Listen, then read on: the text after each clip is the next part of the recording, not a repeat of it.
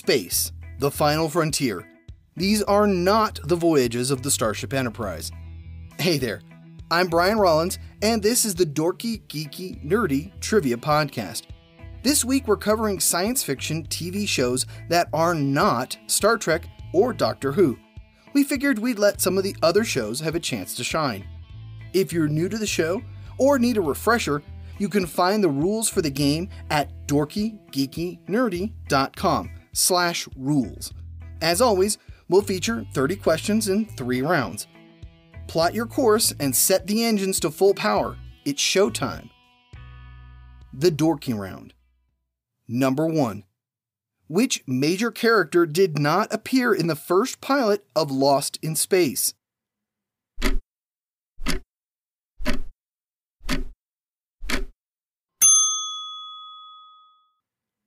Dr. Smith. Number 2. What is Starbucks' real name in the reimagined Battlestar Galactica?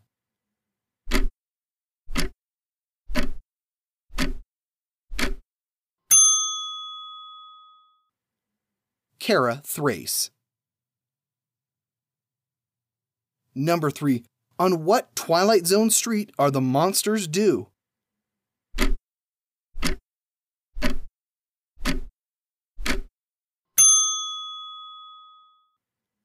Maple Street.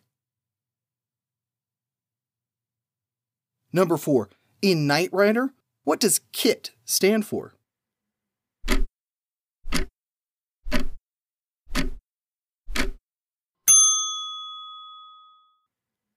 Knight Industries 2000.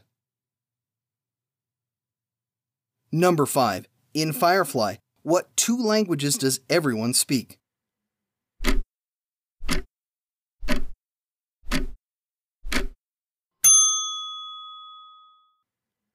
Mandarin and English.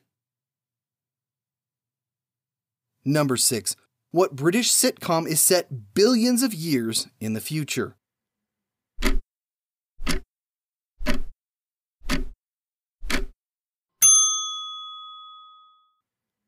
Red Dwarf. Number 7. What sci-fi sitcom was a spin-off of Happy Days?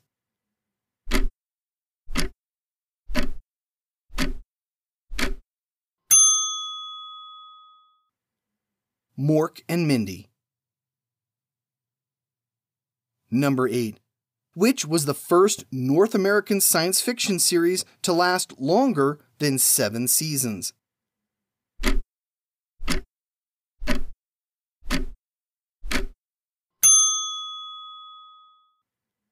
The X-Files. Number 9. Which Dean Devlin and Roland Emmerich movie spawned a long-lived TV franchise?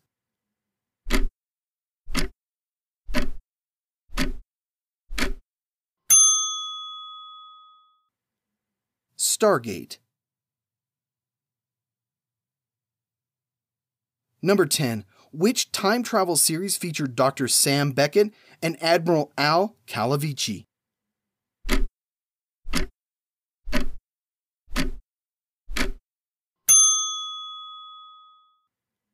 Quantum Leap.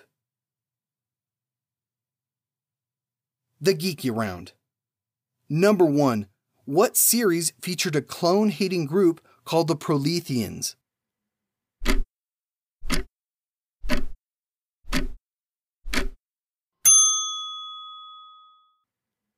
Orphan Black.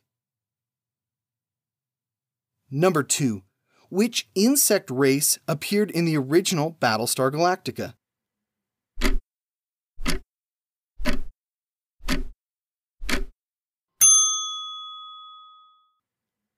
Ovians.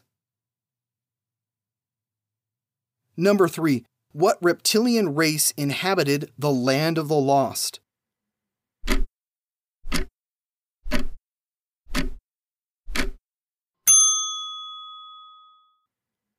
The Sleestak. Number 4. Which Beatles song gets referenced in the Firefly episode Serenity?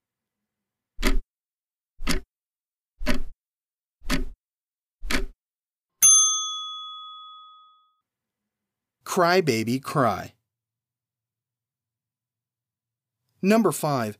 Harlan Ellison sued James Cameron because of the similarities between The Terminator and 2 episodes of a show Ellison had written. Which TV series was that?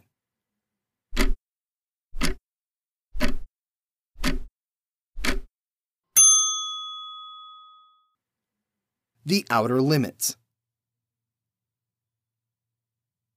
Number 6. What 1983 series starred Desi Arnaz Jr. and featured a computer-generated superhero fighting crime?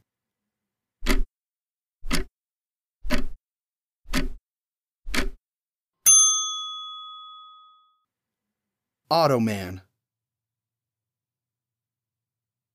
Number 7.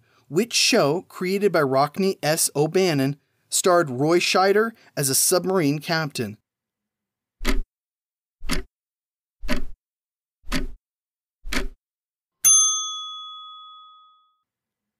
Sequest DSV. I guess you could say he did find a bigger boat. Number 8.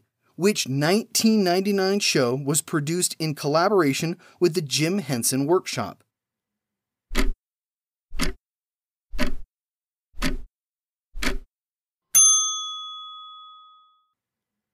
Farscape. Number 9. Which 1966 Irwin Allen creation starred Whit Bissell as a character named Kirk?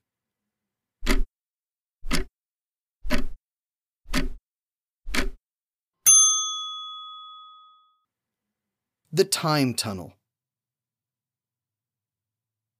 Number 10. Which Steven Spielberg series featured Tim Curry, Clancy Brown, Jessica Steen, Rebecca Gayheart, Antonio Sabato Jr., and others?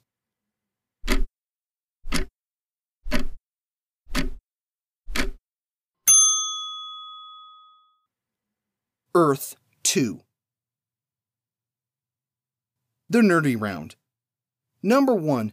Whose death does Sarah Manning witness in the first episode of Orphan Black?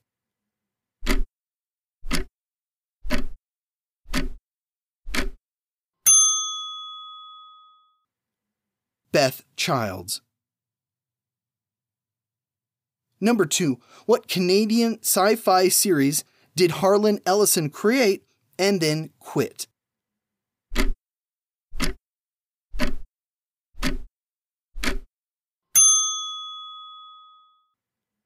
The Star Lost. Credits would identify him as Cordwainer Bird. Number 3.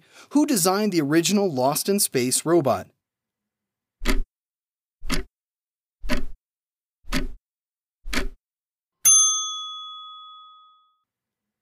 Robert Kinoshita. Number 4.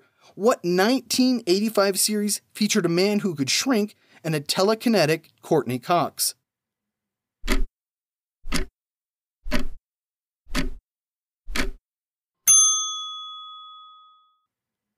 Misfits of Science. Number 5. Richard Anderson played which character on 2 1970s sci-fi series?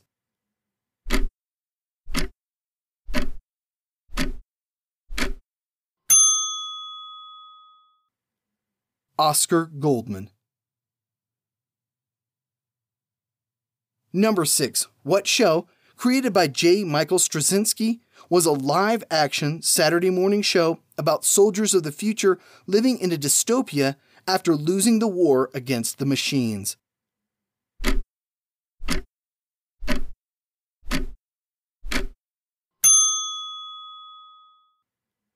Captain Power and the Soldiers of the Future.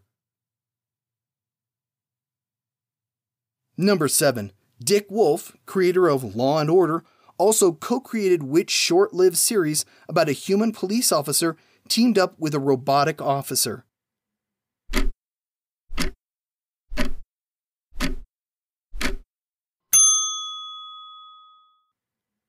Man and Machine.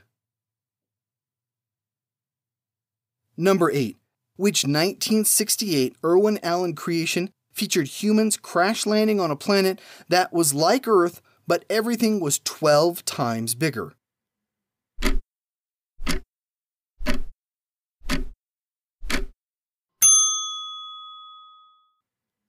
Land of the Giants.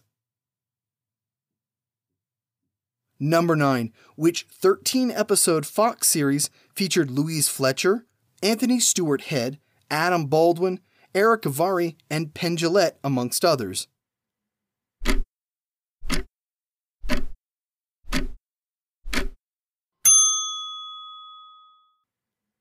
VR5. Number 10. What Canadian and German collaboration featured Tim Curry in its debut miniseries?